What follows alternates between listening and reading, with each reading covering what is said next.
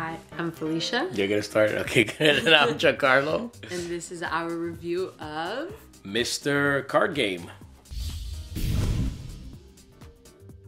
Mr. Card Game is a deck building / RPG game. In the box you'll get 3 decks of stat cards numbered 1 to 4, Melee in pink, Magic in blue, and Charisma in green, a deck of skill cards which contains spells, songs, and special abilities, a deck of monster cards of different elements with items in the back as rewards for killing them, map cards to set up locations and hide monsters underneath them, newbie gear cards which will be your starting gear, meat tokens which is the currency in the game, and finally some boss cards which are what you need to kill to win the game. The game ends when a player has defeated the final boss. Here's how to set up. Place the stat cards like so, except the number ones. Place 9 map cards to form a grid. Each monster has a map in the background of their image. Match each monster with the location cards. Place those monsters under their map card. Place a boss card on the tower card next to the 9 locations. Now take the bottom monster of each location and place it above the map card. This is done so that the players can look at the monster card without revealing the monster card underneath it. Shuffle all the skill cards and place it next to the playing area like so. Flip over 4 cards to form the training area.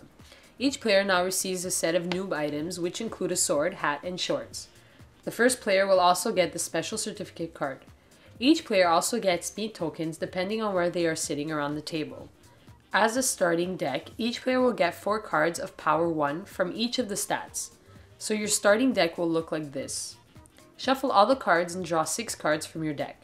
You're now ready to kill some monsters, become stronger, and go for the boss.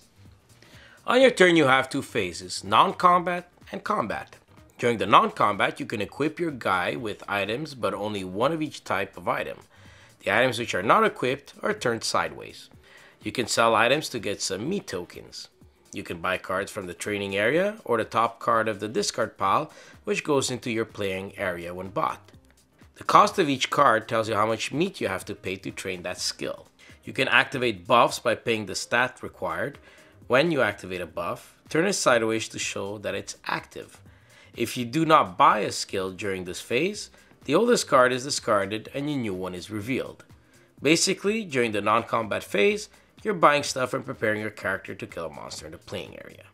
In the combat phase, you choose a monster on the playing area and try to defeat it using your equipment, skills, and stat cards from your hand.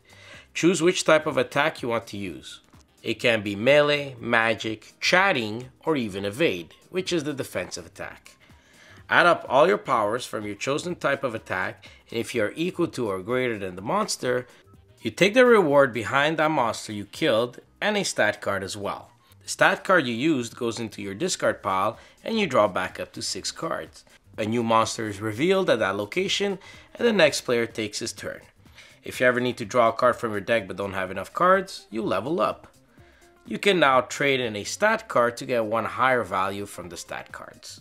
Or you can trade in a stat card for another stat card of the same value from a different type of stat. This also deactivates all your buffs. So as you're playing the game, you acquire better items, better skills, and better stats. When the player with the certificate starts his turn, another player can scream, "I storm the tower." When this happens, each player will get 1 non-combat phase, and then each player will attack the boss. The player who defeats the boss with the most damage wins the game. This is usually called by a player who has at least enough to beat the boss. Mr. Card Game is based on an online MMO, and if you're interested in that kind of stuff, go check it out at kingdomofloathing.com. The game itself is very simple, but the rulebook makes it so much harder to play and understand. They talk about elements and defense, but do not go into details about it. The rulebook is utter garbage, and it tries really hard with images in the sample round and just fails miserably. Thank God we've played deck building games before and understood the mechanics of it, but if a new deck building player tries to read these rules, he'll play wrong for sure. The graphic design of the game is nice, but not the actual artwork, obviously. The game comes with card separators in case you want to separate your cards, but they have no way of actually working inside the game box. There are variant rules and keywords which you can play with, but you'll have to go online for those as well. The meat tokens stack nicely, so that's a plus, but the gameplay is just not satisfying. You can't screw over your friends. We've had one game where the player who won wasn't even trying. There is some funny cards which will give you the occasional laugh, but the setup is long, separating the monster each game is long, and we just did not feel like doing it all over again to play. There is just way too many deck building games out there who do the job so much better than this one. The one mechanic we found cool was the map card hiding the card underneath it. But that's it. There is nothing innovative about it. It had potential, but as is, it's getting 5.5 useless dividers out of 10.